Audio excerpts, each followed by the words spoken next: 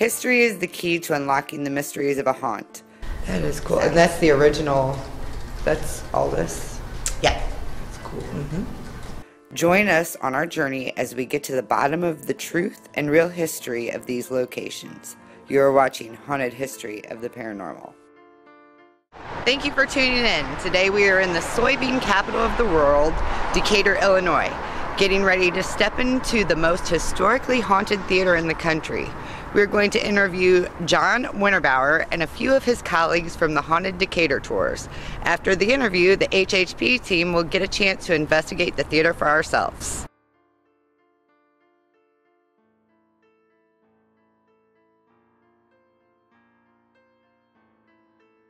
We're in the Lincoln Theater in Decatur, Illinois with Mr. John, who is the co-author of Illinois Hauntings.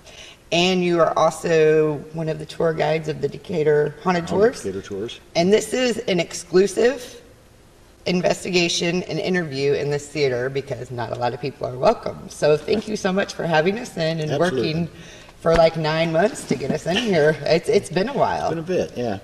But it's been absolutely worth it. So let's start on the history of the Lincoln Theater. Okay. Wherever you want to start. Start at the beginning. Start at the beginning. It was built in 1916 on the grounds of the Decatur Arcade Hotel, which had burned to the ground the year previous. There were several deaths in that fire. We don't know how many because the bodies were just burned up and left on the property, essentially. And then we went and built on top of it. Good times. Yeah, if Steven Spielberg's taught us nothing, it's... You got to move the bodies. Yeah, you don't build on top of dead guys. And this theater has been on it almost since the beginning. And if you look around it, this is a vaudeville theater. Some of the biggest names in vaudeville played here. And some of that energy is still in the building. Who are some of the stars that came through? The Barrymores, John and Ethel, Drew's grandparents. Mm-hmm. They were here. Jack Dempsey, heavyweight champion of the world, he fought here. Chico Marx of the Marx Brothers. Oh, really? Young comedian from Chicago. Came down and lived in Decatur for several months, and he worked here 3 nights a week, $50 a week, and his job was to tell jokes and teach the Charleston to the audience. His name was Bob Hope. You know him. Bob Hope. Very young man. Our magicians, Harry Houdini. Now, the legend says Harry Houdini played on the stage. The truth is we can't find a date for that. We can't find advertising for it, can't find any of that, but the long-held tradition is Houdini did play our stage. We believe it was during the time he was up and coming. He was part of a vaudeville troupe and therefore didn't get a top billing. We do know that Harry Blackstone played here several times, and Blackstone and Houdini, while being friendly, were very competitive and followed each other around the circuits. Troy talked to Harry Blackstone Jr., who said, if my dad played on that stage, I guarantee you Houdini played on that stage. Kind of like the Prestige Exactly, movie. except they liked each other and weren't trying to Right. kill each other off. And Right. I don't think Tesla was involved, but nonetheless. So we're fairly confident Houdini did play the stage, and one day we're going to find him. But we do know Blackstone did, and Blackstone played here several times. But his first time, and then the year escapes me, but the first time he played, made a bet to the audience, 2 nights. I'll give you $1,000 if you can tell me how I do this next trick. And then he promptly made a horse disappear from our stage and kept his money. No one's figured it out to this day how he did it. And there's no trap doors on our stage, none of that, so I'm baffled by it. And we found a horse skeleton in the... No, it's completely untrue. The second time was... the last time was 1942. And while this building was built to be fireproof, it had never really been tested. He was here during a children's matinee, 1,000 kids out here, and a fire broke out in the Rambo pharmacy next door, and they evacuated the building. They told him you have to evacuate, and within 15 minutes he'd cleared this place very calmly. He just told them, if you want to help me with the trick, we have to go outside, and they just all got up and walked out very calmly, including a woman who was so big she was stuck in her chair. They had to unbolt her chair and carry it out. Oh my goodness. He would later say on national television the greatest trick he ever did was make 1,000 kids disappear from a theater in Decatur. Oh, that's cool. Yeah, so that's cool. So that's some of the vaudevillians. In later years, we had silent films here and then talking films. When it closed in the 80s, after they closed it down as a theater, they tried to revive it a few times, and we had Alabama played here, and Davy Jones of the Monkees. I love Davy Jones. Poor Davy. Yeah, Rest in peace, Davy Jones. Davy was here, and Blue Oyster Cult. Blue Oyster Cult. Oh, cool. I'm a big BOC Don't fear the fan. Reaper. Yeah, the whole Reaper. Reaper. Yeah. The more cowbell that was here. No, but the BOC did play here, and then they closed it down, and it was pretty much abandoned. Birds, bats, ghosts is what we say. The 3 Bs. The 3 Bs, and then during the 2 Bs and a G, whatever. yeah. That missed both of us. The renovations began in the 90s, and they're ongoing. But we've had shows ongoing. We had Skid Row played here. I did a lot of research over the past 9 months of this place because I've been so excited to get in. And you're very familiar with Decatur as well. Now, I had read that the big fire from the hotel was like the start. And then you mentioned there was another fire next door. I heard that there was, after the hotel burnt, there was numerous fires throughout Decatur. Decatur had a history of catching on fire. In fact, the Arcade Hotel in 1915, that wasn't the first fire there. I think it was 1905. They had a previous fire. That didn't do as much damage. The next one burned it to the ground. There was another fire that affected the Lincoln in the 60s. And if you look at the old pictures, you can see a facade above the marquee. That burned off. But the building is fireproof, and there was no structural damage done at that time. So Just a little cosmetic. yeah, and that's why the outer shell could burn, but the interior is supposed to remain intact. Our booth up there, you can't see it, but the projection booth was put in 1923. It's fireproof because of nitrate film, and they talk about it in the paper. If a fire broke out, if one of those films burst into flame, the projectionist had to seal it from the inside. He couldn't get out. He had to go down with the ship, pretty much. So thank God that was never tested. But yeah, imagine that horrifying job. Wow. Yeah. Yeah. But so that, with all those fires, that's why the designers of the Lincoln Theater made it absolutely fireproof. Specifically the hotel fire, but yeah. And if we go downstairs, you can see the bricks are all marked fireproof. And Oh, that's cool. yeah, and the boilers were in a separate building off the premises, and they took a lot of precautions to make sure, because theater fires killed hundreds of people. When the Iroquois Theater in Chicago burned, all those kids were jumping out of the top stories into the alley, leaving that whole alleyway haunted. And these guys knew that, so they tried to keep that from happening here. And I don't think the theater was ever in real danger when Blackstone was here, but as a safety precaution, they evacuated everybody. So Got to do that. yeah. So we were talking earlier, because I came across a story about Red. Mhm. Red is one of the ghosts. He's our long-standing ghost. Yeah. Long-standing ghost. Now, I read, and it was later found out the truth about what happened, and then it was corrected. But what I read was he fell off the catwalk during a show and died. Or something similar to that. And that's the story we were given when Troy did the research for Haunted Decatur. Troy Taylor, I keep saying. Troy Taylor. When Troy Taylor did Haunted Decatur. He was I'll meet him one day. I don't know where he's at. We could call him. He did the research for the book, and he was told that there was a projectionist, a jack of all trades, really. He worked in the theater here. His name was Red, and he was 60 feet above the stage in the catwalk, and he slipped and he fell during a performance, caught his arm on the pin rail, and ripped it off and threw him into the center of the stage, where he died in front of the shocked crowd. And his ghost, his one-armed red-headed ghost, has been seen walking through the building, particularly at the back part of the stage at a spiral staircase that I'll show you later. But that's the story we were given, and that's the story we rolled with for many years during Haunted Decatur tours, and that's the story he published.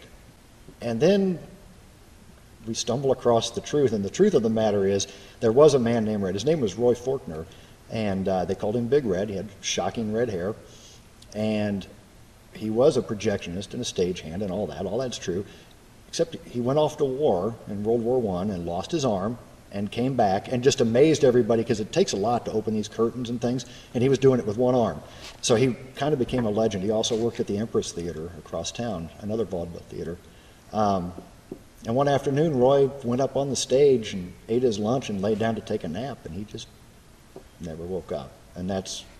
But he did pass away here. He did die in the building. but he didn't plummet to his death. Right. And But see, that's the misconception that happens with so many of these locations, and that's what I like about HHP is we want the true history. Yeah. We want to know what goes on, and for you guys to be able to say, okay, scratch that, that's not what happened, and now when you go into your tours, you actually tell that story.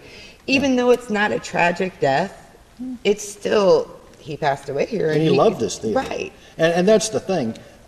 We corrected that story maybe 3 years ago. And whereas Red used to be seen a couple times a year anyway, no one's seen him since. And I think that was his whole thing. He's hanging around the theater going, hey, boneheads, I didn't fall out of the ceiling. I was better than that. I kind of think was his point. And we corrected that. And he's gone somewhere. Maybe we can get him back. I can channel him with the red hair. Well, Adam, yeah, that's true. Adam White and Jake Bonnet, my co-partners in the Haunted Decatur tours, were here filming Adam's MTV "I'm Addicted to Meth," or no, it was caffeine, wasn't it, Jake? It was Addicted to Caffeine. He filmed this for MTV, and they came in and did their thing, and they had an ovilus up on the stage, and the MTV guys were walking around filming, and that ovilus started over and over, red, red, red, red, and Adam says, I'm waiting for it to go rum, rum.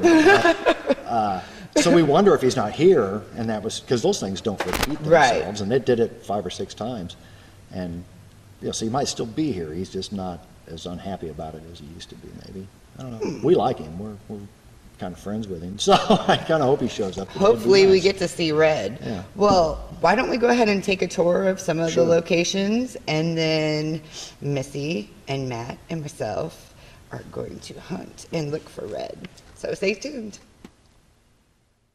All right, we are on the stage. So what goes on the stage here? A wide variety of things go on the stage. 60 feet up is the notorious catwalk that Red did not plummet to his death from. We have had any number of paranormal events throughout this whole area. The auditorium is notorious for seats folding up and down, people appearing in the seats. That little irritating kid that kicks the back of your seat at the theater, he's out there. People walk behind you, and it's an active, it's still apparently an active theater because they're still responding in those ways. People walk down the aisles, people hear footsteps and stuff in the aisles. One night, my buddy Adam and I were here waiting for our late tour to come in. We were sitting on the edge of the stage, and the light was on, like the ghost light was on here, and dead quiet, and all of a sudden from out in the auditorium we hear, it just stops. And we could see the auditorium, there was no one here. So you think that's more of like a residual? It's probably residual, I would imagine. There are intelligent hauntings here, Red for one, if he's still around.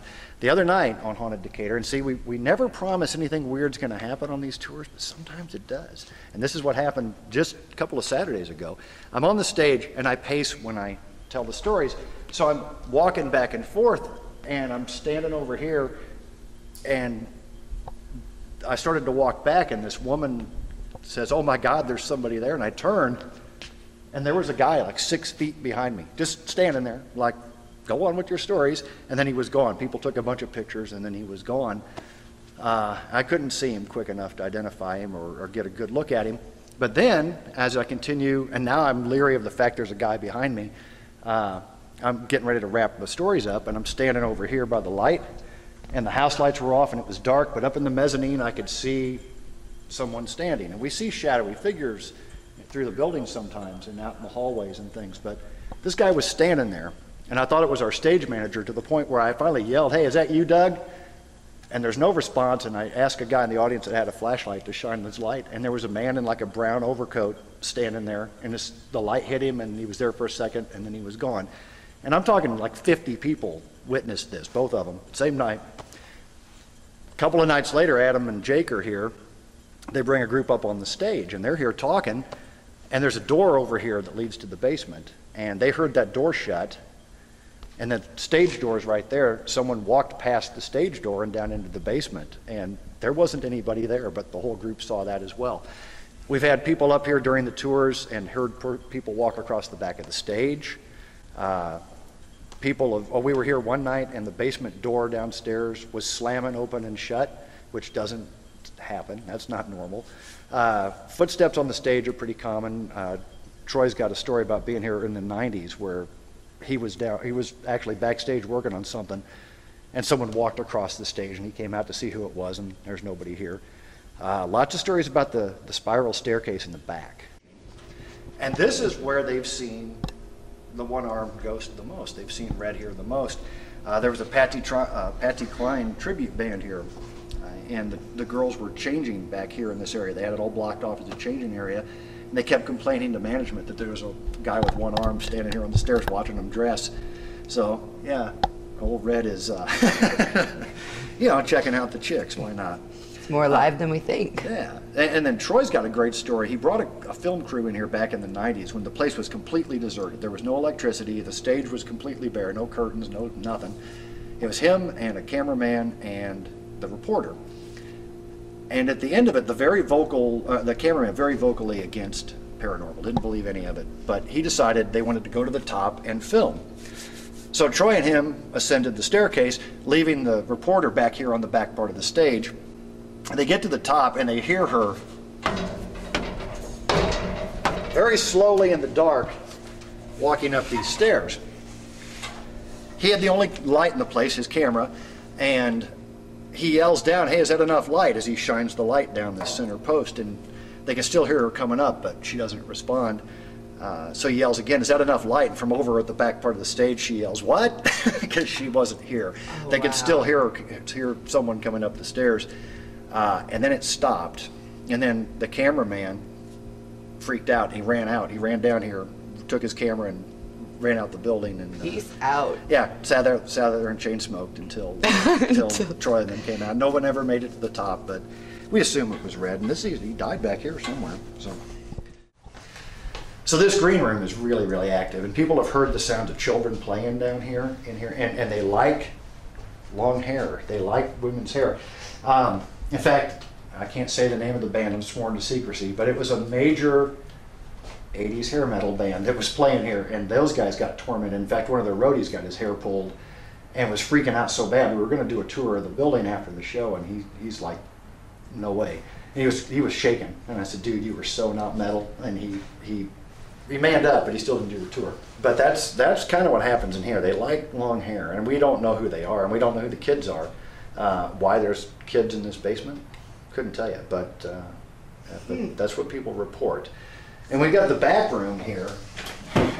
The back room, people hear a lot of stuff down here. It's more audio, a lot of weird electronics. Now we do have the electronics for the building here, but that seems to be not affecting equipment. And that's our friend Luke Naliborski from American Ghost Society, who lives down by you guys. But we do these overnights. This is one of the locations. Luke likes to bring people down here, and he loves the basement. So one night I decided to hold the basement door shut on him as a joke, because he came down with a group and came up, and they came up right behind him. And he didn't know the building was empty, or the basement was empty. So when he came down to get them, there's nobody here. So I'm at the doorway listening to him talk. I'm at the top of the stairs, and I'm sitting at the doorway holding it shut, and I hear him talking to somebody on the other side. And then Luke had actually come down here, and the place was empty. He walked in, nobody here, and he thought that was strange. But as he started to walk out, somebody from back here, a woman, said, "Hello." And he thought, "That's weird." And he turns the light on, there's nobody here. And so he turns it off and starts walking back. It was dark then. He gets to the doorway we just came through, and from right over his shoulder, the woman says, "Hello?" And he ran up the stairs to find me holding the door shut. And when he got through the door, then we realized there was nobody on the other side, but I'd listened to someone have a conversation the whole time he was down here. So there was nobody up there, nobody down here, yet we're hearing audible voices. Wow. I'll show you something now. I told you about Houdini, and the legend says he played here, and you can only see two of them. And they say, see the hook? There's another one somewhere. But the hook's up here, or there's the other one. They say he there's a hole cut in the stage. They call it the Houdini hole. It's just about a 1.5 by maybe 6-inch hole that they say was a drain for one of his tanks. And these are the hooks that they installed to catch the device. So, cool. So if Houdini played here, he may have installed those. Probably not him personally, but kind of cool. There's two more, but they're under the ceiling. A little bit of cool history on the off chance that it's true. Oh, absolutely. I think it probably is. Now this is a personal ghost story. I had to be here at 7 o'clock on a February morning. We were doing an event. I was going to meet Troy and our stage manager Doug here. And I got here at 7 and I was looking through the front doors. I didn't have a key. So I had my face pressed up against the front door seeing if anybody was in the lobby. And a man walked out of here all across the lobby, and he turned and he walked up these stairs into the balcony. And all the while I'm pounding on the door trying to get his attention. He doesn't respond. I think it's Doug. I called Doug and he's not here. He's still at home. Troy was still at home. When Doug got down here, I walked through this whole building and there wasn't a soul in it. Wow. And only then did I realize that, oh wow, I just watched one of these ghosts walk through the lobby. He looked as real as any of us.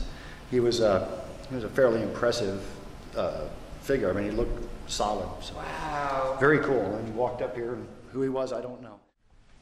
This might be the most active place in the theater, right here.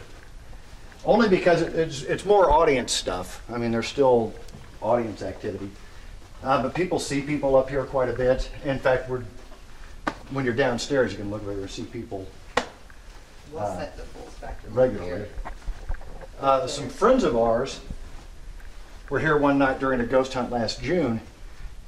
And they were sitting down here and they had a laser grid spread across the floor down there.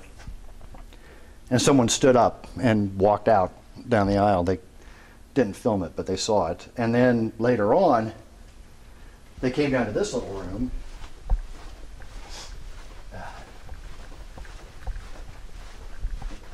And they walked in here thinking they'd investigate. And they walked in with a flashlight and there was a guy sitting in a chair right here. And one of them said, "Oh, sorry, we'll leave this to you." And as they turned to walk out, he disappeared. And they watched that happen here. But this was, and I mean it still is, but it was a show place. This is one of the nicer theaters on that vaudeville circuit between St. Louis and Chicago. Right. You know, Louis Armstrong played here, and that's a big deal. Yeah.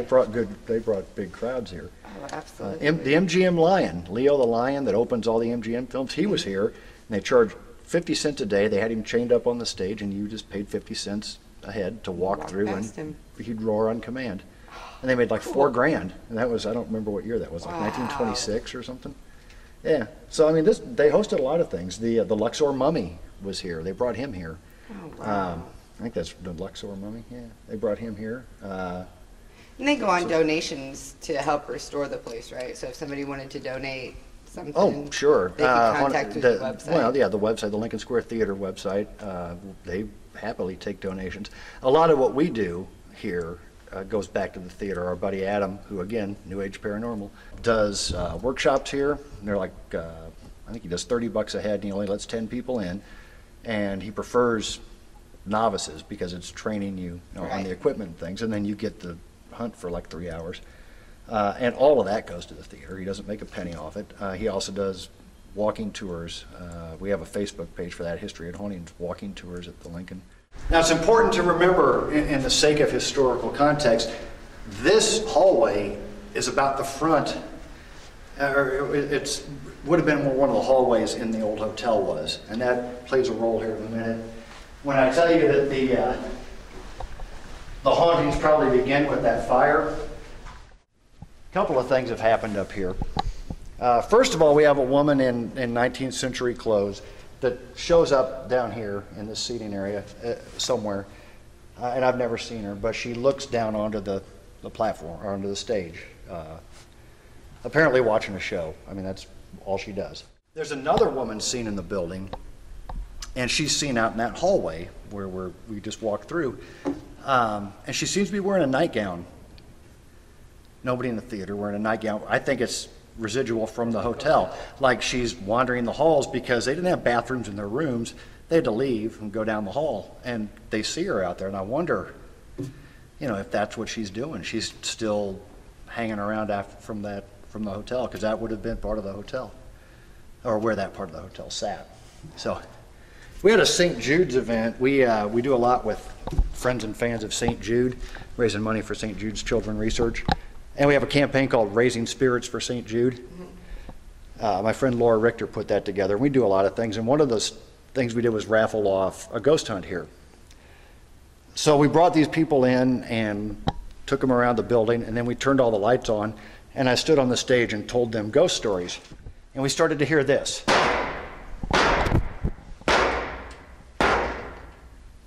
And we all turned and looked, and there was no one here. And by the time it was done, and it went on for 7 or 8 minutes, by the time it was done, it was like this. And there was no one here. Wow. And it became this thing where I'd come in during the tours and I'd say, okay, do that jumping thing because that was awesome. And sometimes they would. I'd be down there, and Adam, Jake's been here during tours when they'll be up here just, and there's nobody here. And you really, I mean, it's a loose metal platform. But, I mean, you know, that's very distinct. That happens a lot. Well, maybe we can catch that. That'd be Yeah. awesome. Well, thank you so much for the tour. We're going to go ahead and go lights out and start our investigation. Good luck. Thank you. All right. Is there anybody around the staircase with me?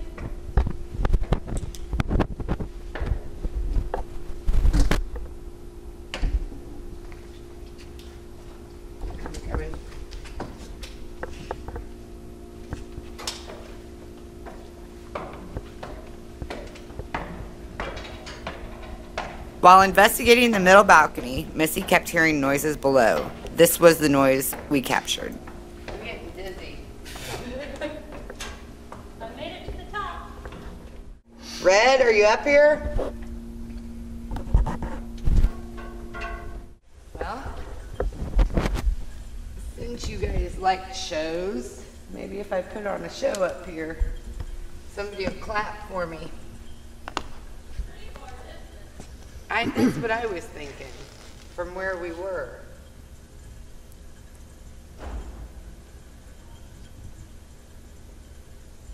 Is that her? Yeah. Okay.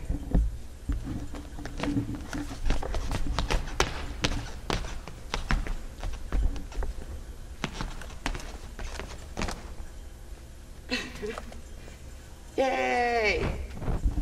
That was good.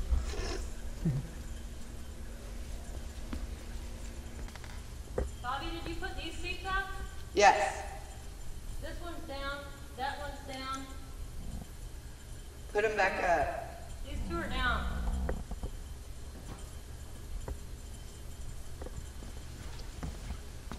So they don't fall down pretty easy, huh? No, you gotta.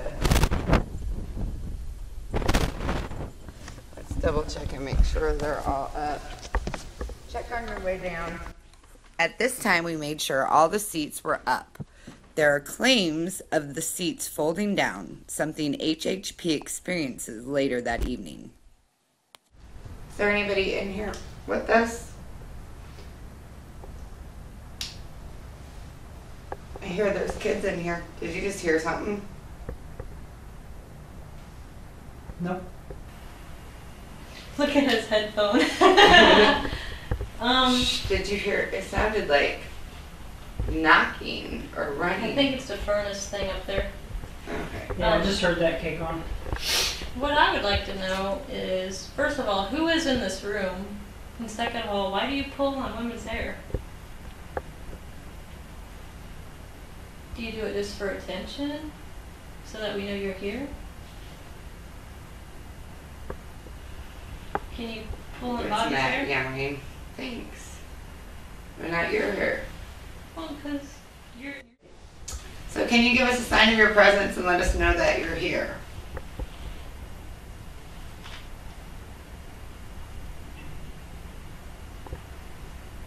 Is there someone walking out there? Sounds like somebody's walking.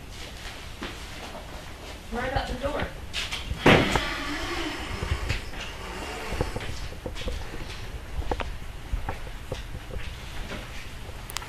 Upon hearing this, immediately we went to investigate Hello? the basement. No one else was in the area, and unfortunately nothing was captured on our audio, but it was a personal experience we all shared. Yeah. See, the double A's and the triple A's do good. I think that just takes Well, a lot of that- power. What? Sounded like a door shut, didn't it? I just went like that. That was you. Okay. What was that? Did you hear that? Oh, the seat up there. Did you hear the popping noise or whatever that was? Uh-uh.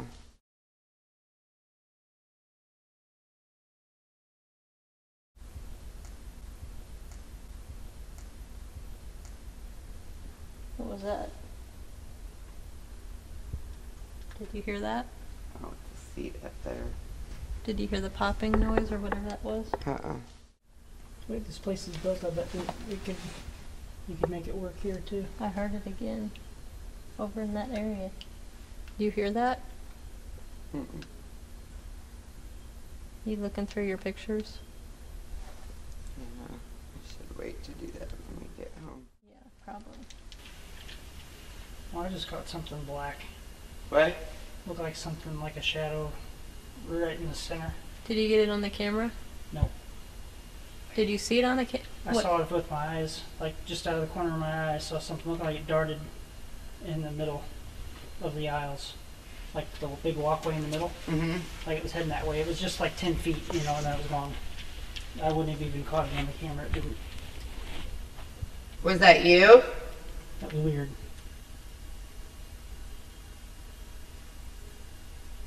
Did you hear it squeak? Sounded like a chair, didn't it? Yeah. Could have been my eyes playing tricks on me though, because I don't I'm know, we looking at just heard this. a chair go I'm looking down. at the screen. And I'm looking up. That definitely sounded like a chair. Yeah. Now, you know, those things aren't loose enough to fall by themselves. No. Mm-mm. I mean, I didn't test every single one of them. Right. But, I guess we could always test one if it's down. right. Like that one back there, Like what? Like, where I was hearing the noises. See it? Do you see it down? No. Where's my flashlight? It appears to be down. Can you tell on the camera if that's down?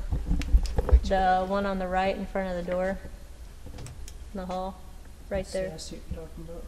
Is it down? I don't think so. Okay. That's where I was hearing noises. Oh, That was backstage. He said that they get a little bit more active, like when you don't, or not like searching for them, like if you're talking or, you know. That was me. Can you, whoa, whoa, whoa, look over there. Do you see that seat down over there? It's one of the main, it's on the very end on the aisle. 1, 2, 3, 4, 5, 6, 7 down. Okay, here's the seat. This is one that we definitely put down, or back up. Yeah, we could hear you. did you hear me? Yep, Yeah. Loud and clear? yep. Okay, that one was definitely up. This one was definitely up. So that's it, huh? Number 7. L. Uh-oh. That falls pretty easy. Yeah, but, We should have heard it. right. Well, we did hear a We squeak. heard a squeak. So let's see. Does this squeak? That was what we heard. That's Like the somebody squeak was we freaking heard. sitting in it, you know? That's the squeak we heard. That's what we heard. Now, see, it didn't That's slam. it? It went real No, slow. it went Yeah. really slow. That was it.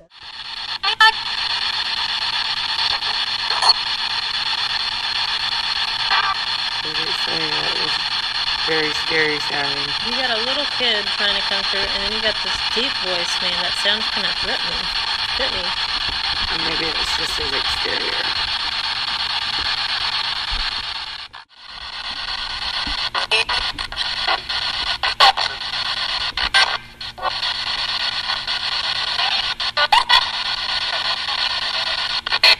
There's a kid laughing or something. You hear that, Matt? The kid laughing? Can we talk to the little kid? While the spirit box was rolling, both Missy and I saw 2 different shadows in the audience part of the theater. This, again, with no evidence to back it up, is just a personal experience. There, by that radiator, something.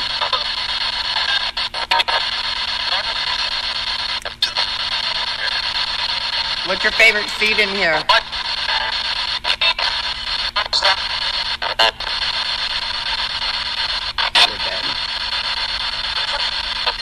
No, I just saw that light get blocked out. That little night light thing right there. Right there, yeah. Well, one good thing about them putting in those new runway lights is that, I guess that's what you call it. I've noticed lately that they're blocking out, like, kind of like... That's what I they do saw. with the She saw extras. that. Yeah. That's awesome. She totally saw that. And I was totally waiting for one of you guys to say that. Yeah. Like, yay. Cool. Yeah, we got that. HHP's episode 6 Twitter fan of the week is Josh Elliott. Thank you for all of your support. And I want to thank John again for having us in here and telling us all these wonderful stories. And we'll see you later. The Lincoln Theater, a pit stop on the road to stardom for so many up-and-coming actors, also is a building full of different emotions, from laughter to tears, always keeping the audience coming back for more. The opportunity to come into the theater exclusively was a dream come true for all of us at HHP. If you ever get the chance to walk into the Lincoln, I would highly recommend to take them up on the offer. Till next time, happy hunting.